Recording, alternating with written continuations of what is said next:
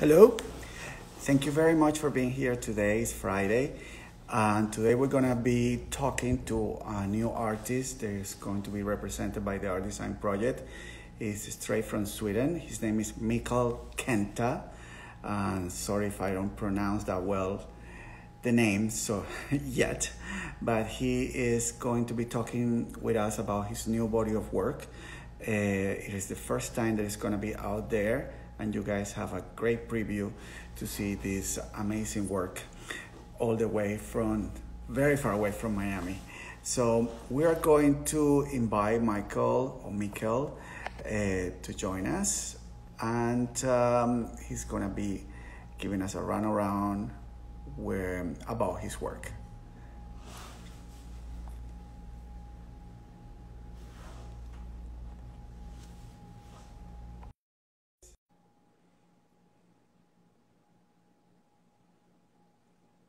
Let's take a look. Hey, Giancarlos. How are you? I'm fine. I wanted to start off with showing you my beautiful city here in Gothenburg before we go into the studio. That's great. That's Yes. fantastic. We're actually having good weather here in Sweden. We don't usually have that like you guys in Miami. What time is it there? It's 6 o'clock, 6 p.m. So it's in the afternoon. But here now the sun is out up until late. So it's midsummer, you know. I know, that's fantastic. Yes. Thank you very much for giving us that tour. Yes, a little bit of a tour. So here's the whole building of my printing place. It's actually not my printing place, but it's hosted by Art Farm Design. My dear friends, it's like family friends. And here you start to get the look of what we're doing here. I can see that two We pictures.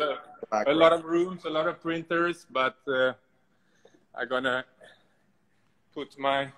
Perfect. Hold on. Perfect. Like this. Great. Well, thank you very much for joining us today. Thank you. How's everything in Miami? In Miami, the weather is great, and I don't know what is going on here, but it's everything that you see in the news is pretty much what's going on here. Kind of crazy. I know. I was supposed to be in Milan now, but obviously I can't go, so I've been stuck here. But I've been stuck in this place printing, so I'm not too sad. So no bad. You know, it's so funny. I wanted to start to introduce people from this side of the world. You know, Mikael or Michael, I call it. Michael. Yeah. It was a very successful model, and then a TV star, have done movies and commercials and many things. He's always been, you know, interested in photography. So we met through one of your reps around the world, Roberto. You know, we realized at the end that we have a friend in common and another artist that I represent, Magda von Hanau, her name is Magda Gomez. Wow, what an amazing coincidence. Yeah, I'm happy to meet you. So me and Roberto have been friends since ages. I used to live 15 years in Milan all the time, full time. So he was working as a stylist, and we worked on a lot of projects together. And, fantastic. That's Robbie. So. And when you started your interest in photography, what, you know, you always were, you know, doing this amazing, you know, as a model fashion campaigns, and then when did you realize that you wanted to be behind the camera? The thing is that I actually started with photography when I got my first camera when I was like 7 years old, because my father was a photographer. And we had, you know, in our house, we had a print studio, like analog studio, where we're printing prints. In the basement. So I've been like in the lab since I was like 7 years old. Oh, wow. So I started out as a photographer. Of course, I shot like nature and everything, friends and stuff like that. But I have like an album with my first pictures when I'm 7 years old.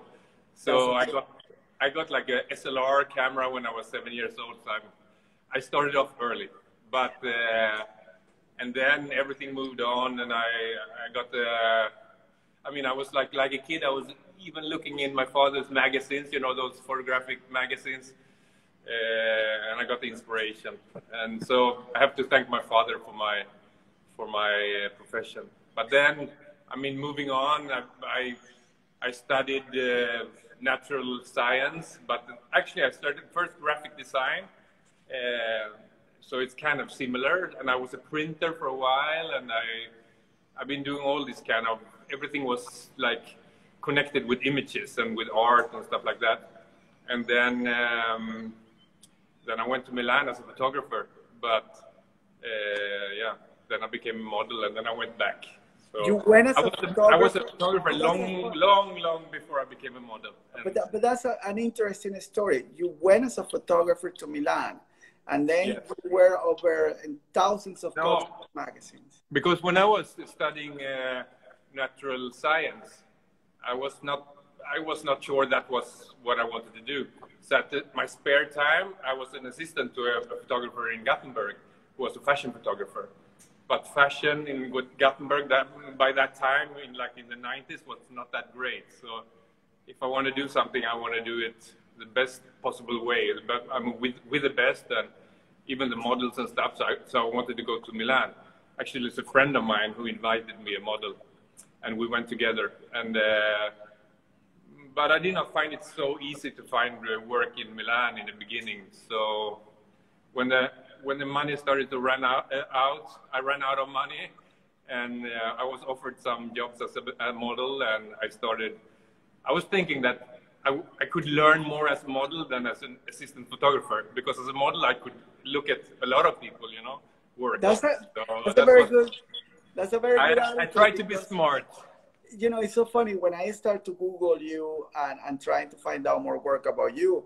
I just found thousands and hundreds of covers of magazine and big model campaigns. You were Equafile of Marco Schwarzenegger, which is kind of like one of the biggest models of your country. Yeah. My great friend as well. We actually, we met. When did we meet? I think we met like 96 the first time. He was already famous and doing a lot of big campaigns. I was new, and I cannot tell the story because Marcus tells it better. But yeah, he felt a little bit of competition when I was coming.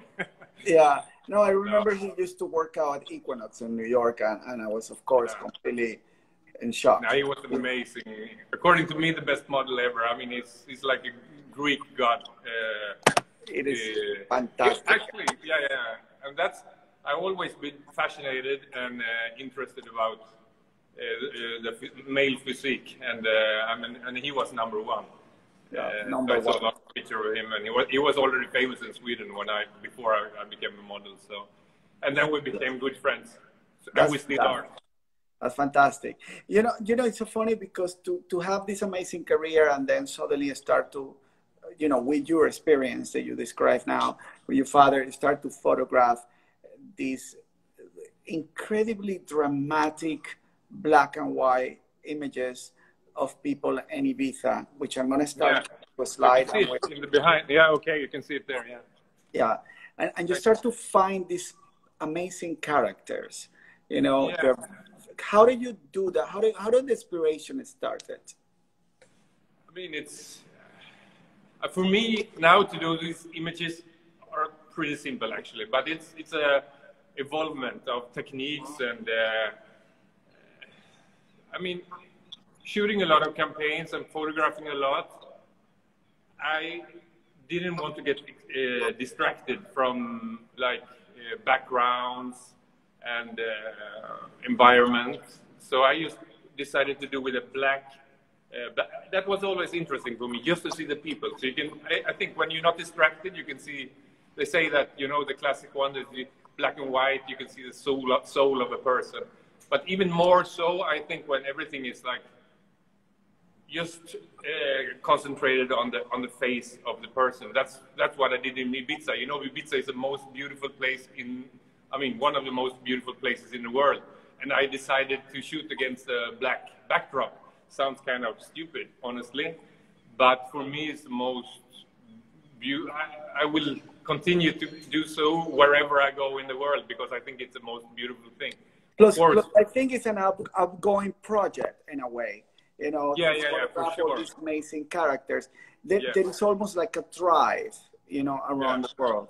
Tell us about these, you know, there is a larger crowd of these people in Ibiza who live very freely, but they're also in many other places in the world. And I see just a bit of an Irving Penn kind of black and white inspiration of confront the spirit of this person in the camera. And this amazing lady just wearing her jewels, and I can see you know, her hands in such a purity that they really are very striking. Yeah, it was, I mean, I was fascinated also about, I don't know if you remember the Wild West with Richard Avedon. That was actually a white backdrop, but still he went out to the West in America and he photographed all those interesting characters against the white wall. And I find it one of his most amazing work, and kind of the same for me. So what we did was we went, I mean, I've always been attracted to the hippie culture all the time when I travel. I'm kind of attracted to that. And so me and my good friend, when I went to Ibiza, I stayed in Ibiza for like 6 months in, was it 2017 when I did these pictures. And we went to hippie markets. And I was like, there were so many different characters, you know, the expression of freedom. And I just got curious. I became friends with them, you know, so we invited them to our house, we had a beer, we started to talk, and I took portraits. That's what we did, you know, they became friends. Because they're very shy in a way. They're not really, they don't want to share their mystery and their lifestyle with anybody. No, it was kind of difficult to get. I mean, at the end, you know, of course we had to ask, and but since I was there for a long time, we got to know them, and I got to know them. And at the end, they were very reluctant in the beginning, so to speak, because. But yeah, I'm happy about the project. It's a great memory from Ibiza, and I will go back for sure and meet these people. It's funny because there are some people that are just, people believe they're just bikers that go around, but some of them are mechanics or they have businesses. They just adopt this particular lifestyle as an everything. But nowadays in Ibiza, it's a lot of rich hippies too. These guys are not rich hippies. There's a real deal. But there's a, you know, you've been to Ibiza a lot of times, I suppose, no? It's the hippie. No, yeah. I've been in the 90s and the 2000s. It's just like, you know, I've been from the times that you have to get directions in Ibiza. You know, go straight. If the moon is looking at you on the right side and you find a stone, you make a right. And then if you find, and you know, it's like get addresses in Ibiza. It's just the most unusual place in the universe. I love it. Great friends. One of the best places to get lost as well. In Ibiza, you can get lost and you're going to have a great time. So absolutely. You're absolutely right. Tell us about this character and how you manage to light up these just incredible photos. They almost look like old pictures in a way. Yeah, and I mean, I shot, because I shoot film as well. I shoot analog and I shoot digital. These are actually shot with a digital camera, but more or less in an analog way. So I already knew what I wanted to do before, and it's daylight. But it's a special technique which I'm using, and yeah, honestly, I did not spend a lot of time, almost no retouching. So it's like, yeah, later. Almost no retouching. Wow, it's amazing. And natural light and just there, you know. And for me, they shine. The people, they shine. It's to have something special aura. I mean, of course, it's a little bit of lighting. If I would have put a flash, it would not have been the same. You know, I wanted to keep it very intimate and like close, so you can see like everything is. You can see like shadows here, and it's like I want to very intimate. Was my idea, and I think I think you got it complete, because they have a level of humanity and dignity. They are not confronting the camera, you know. They just surrounded to your camera. I mean, the biggest inspiration for this series was actually, I'm in love with a North American tribe, native Indians, you know. And when you see all those Indian chiefs from 1800, they always sit like proud and they look straight into the camera, and you can feel they're proud, you know. And this was what I wanted. I wanted them to be proud. You could see that. Yeah, I wanted. I mean, you see, there's no smiling. I wanted mystery, but I wanted to see that they were proud, like an Indian chief kind of. That was my and you know, direction. it's great that you bring along that, because they are proud, but they don't give a sensation of scare you. They just up there feeling alone in this sort of isolated world, because Yeah, they're like, a little bit isolated, no? the way I see it is like Native Indians for me, which always attracted me since I was a kid. I was always attracted by Native American Indians and the tribes because of the freedom, I think. And this is another thing I wanted to show in the photos, like the free spirits. Obviously, these guys they decided to live a different kind of life, have a different kind of lifestyle. So, and I think because they want to be free, and that was what I wanted to show, like the level of Dignity. In the pictures, like yeah. Do you have these characters in Sweden? I don't know. It's so cold here in Sweden, so they cannot go out. Like we don't have this kind of. I mean, if I would choose to be a hippie, I would definitely not choose Sweden. That's for sure. So we don't have. So I'm gonna move a little bit so I can see. Yeah, because we have them in America. I mean, we have them, but they probably stay home in their apartment. Because we do have them in America, you know, and I think this is an outgoing project, you know, worldwide, because there are these sort of groups of, you know, to get inside this amazing sort of lifestyle and be able to surrender to your camera in a way is quite unbelievable. But a lot of people think that, oh, you're a hippie, you're like homeless or something like this. Oh, these are homeless, but it's so far from the truth, you know. It's just like a hippie, they choose a different lifestyle. That's it. They're working, they're doing stuff, they're selling stuff at the market. For example, the guy here, Pedro, he's selling at the hippie market, he's selling a lot of art, a lot of stuff. He's an amazing guy. And then for the winter, they go to, for example, Pedro, which is shown on the screen. He went to Sadhguru, which he used to have Osho as a guru. I don't know if you know the Indian. Of course, Osho, yes. And now he's going every winter to see Sadhguru, which is another, another guru. Another guru, a little bit happier, I have to say. An amazing, according to me, amazing guy, Sadhguru. Yeah. And Jesus, like you see on the screen now, he's working on the hippie market. I met him at San Juan, and and he's selling a lot of these things you see on Burning Man, those glasses and the special headpieces. He's selling. Yeah. He's an amazing artist. Yeah, no, I can see and Francisco is going to all the discotheques on Ibiza. You see on this, I don't want to point on the screen, but you see all the bracelets he have. He's going to, I mean, for free, of course, because he's a character in Ibiza. And he's going everywhere to all the discos, to the VIP, looking like that. Yeah, no, I have seen it. You know, you've seen him, right? It's a permanent VIP at Pasha and these places, which is amazing. You know, what I admire about your work is how deep you got into this particular tribe and trying to, you know, can you show us? I wanted to talk about the black and white body of work first, and then talk about the color work.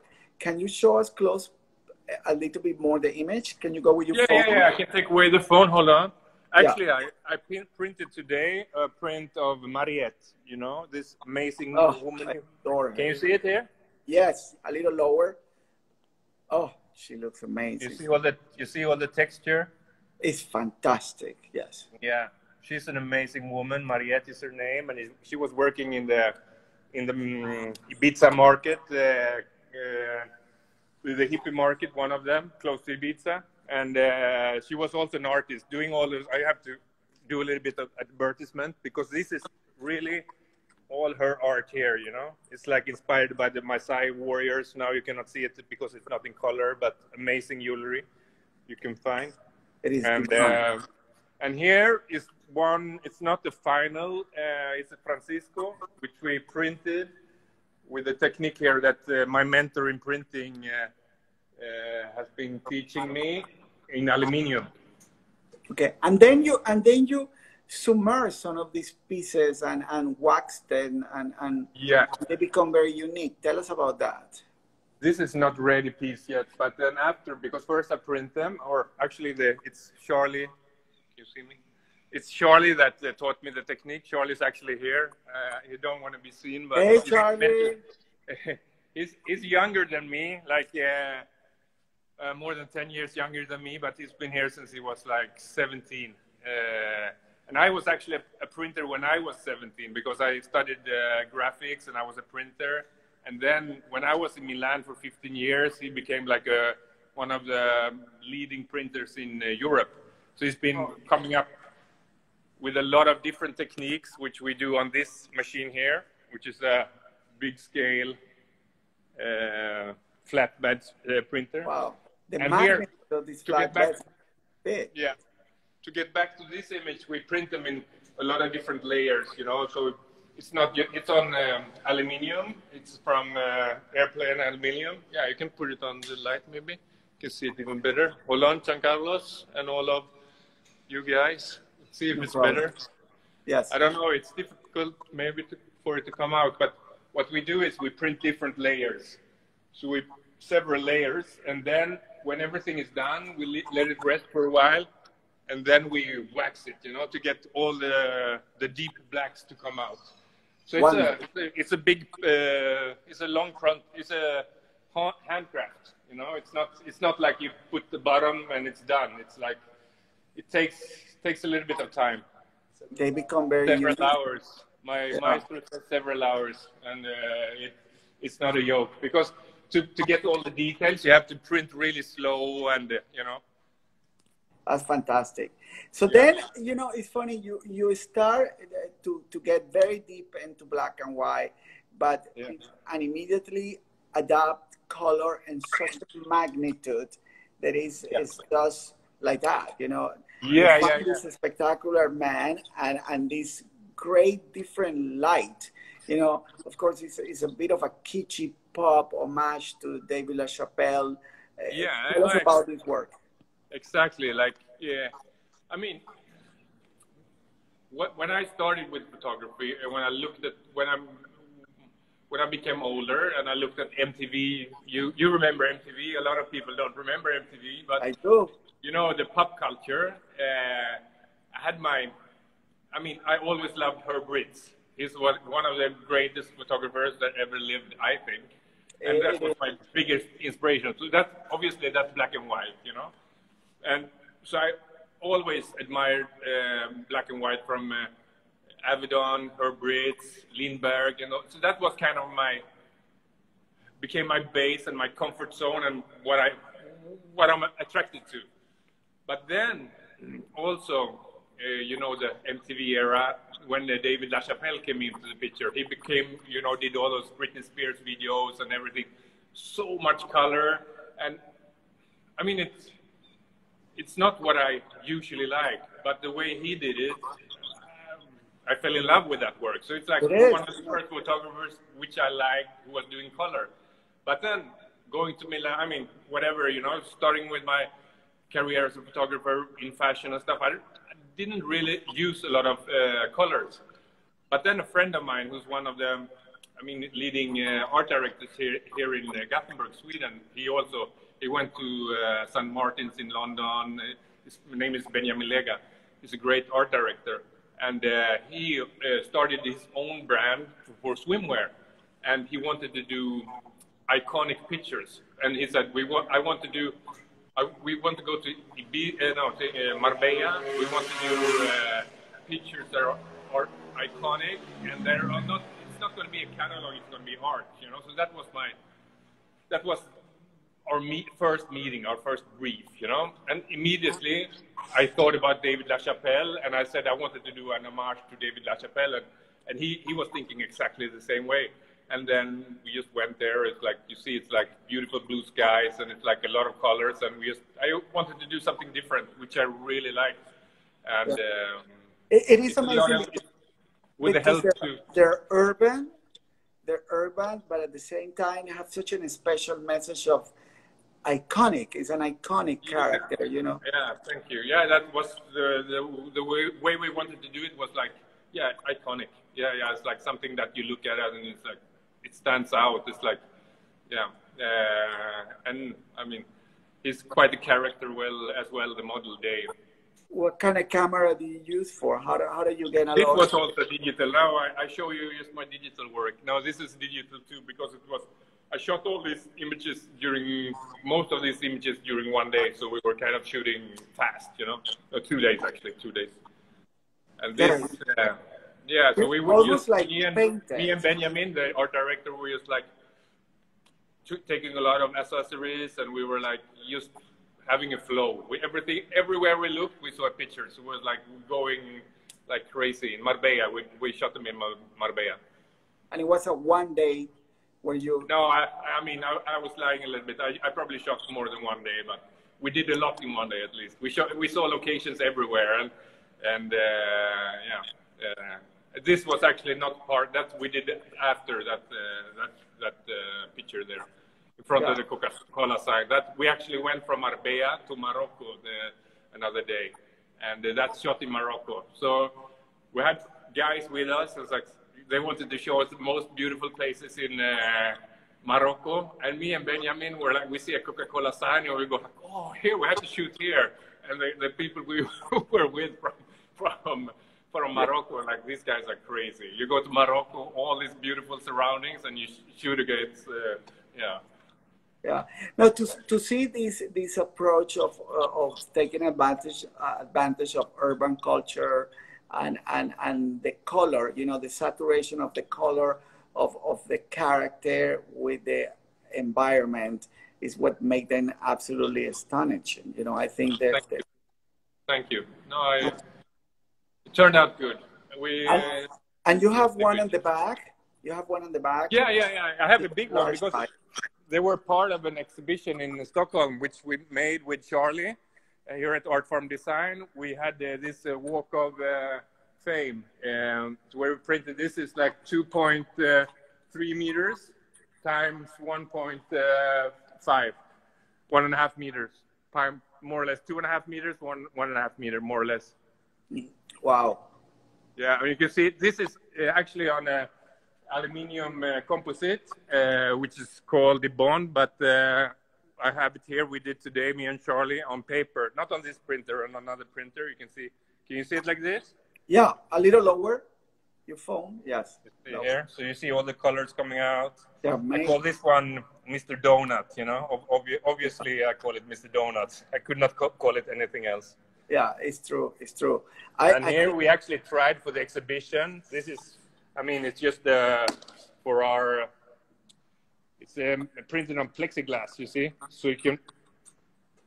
This is just a technique we're using, but yeah. So it's just like small experiments. But this is on paper, which is which is then becoming to. You have created a limited edition of both series, and this is the beginning of our collaboration.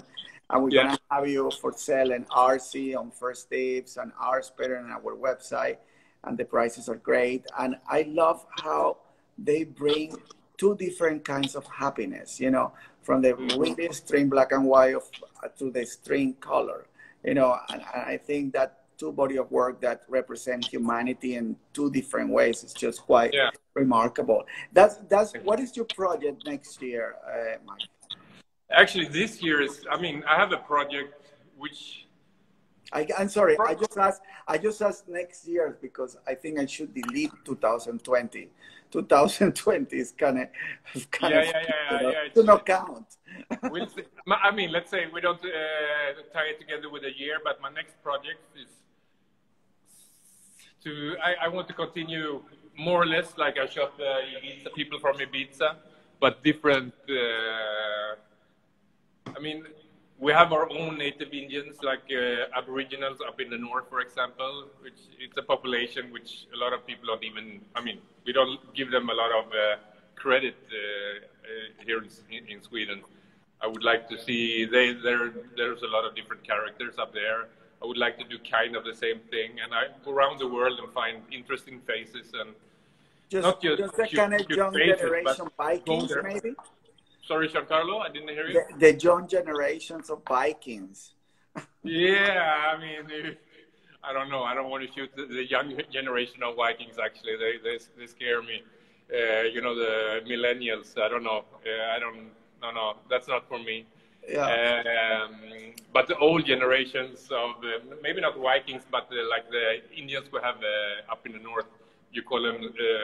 I cannot even say what they call because they're. I might offend someone, but they're anyways. Yeah, but it's amazing, you know, to be able to document these tries, I call them, you know, it's quite a project because it's an ongoing project of humanity and thing. So that's your plan for this year coming, and then future exhibitions, and we're gonna bring the work here to America, and it's gonna be for sale with us, and then you know, what kind of paper you use? On this, well, I mean, it depends all the time. It depends on the image. But here now we're using Hanemile photo rag. It's kind of normal, but it turned out amazing on this picture. So we're elaborating before we like decide what paper to use and what not to use. We elaborate, you know. But now it's it's classic paper, but it turned out really good on this series. Yeah, it's the bright white. It's you know, it's an archival, fantastic. Beautiful paper, and the fact that you put layers and layers and layers on it, you know, and create this fantastic sort of because then we do the special pieces even on aluminium, which is like just like a few pieces, but that's a different technique, and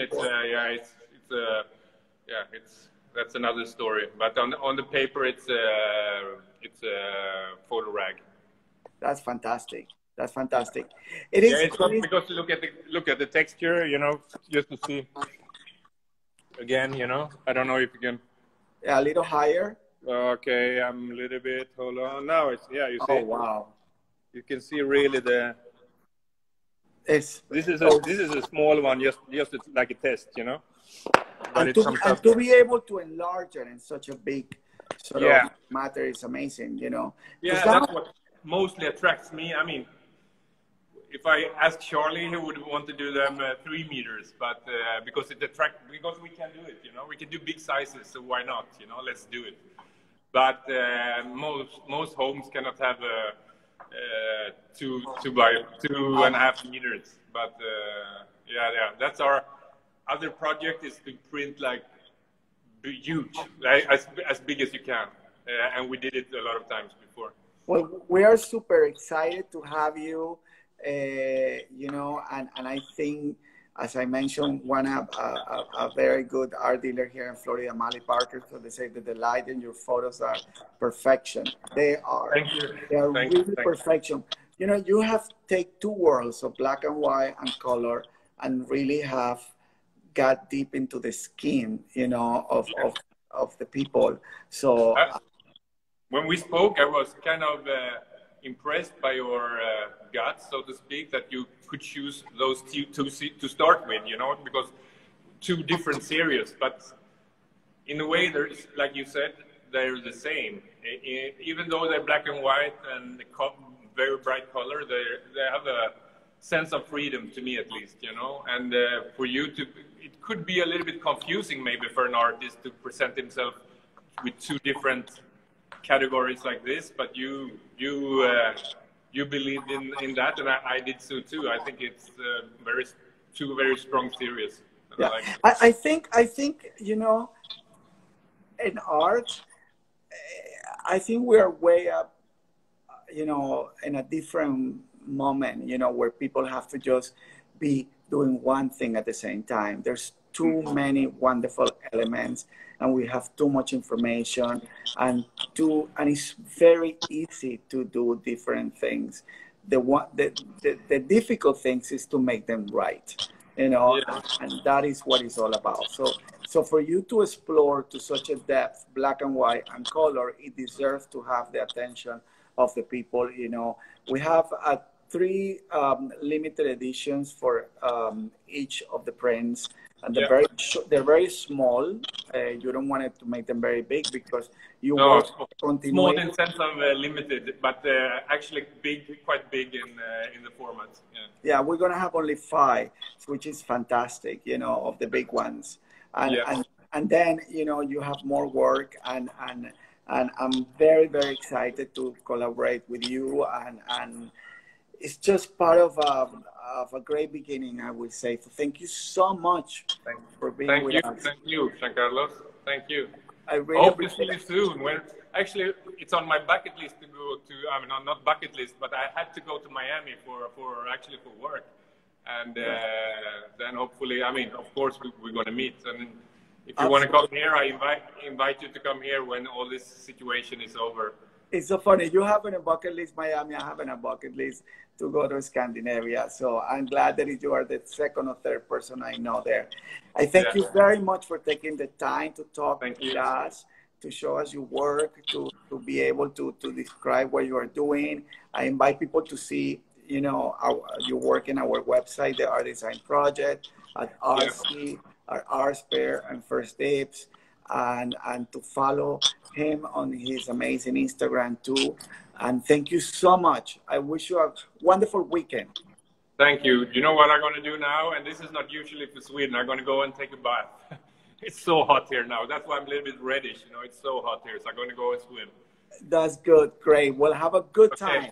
All my Thank you very best. much for your very nice talk to you, and see you soon. See you soon. Bye bye. Yes, bye.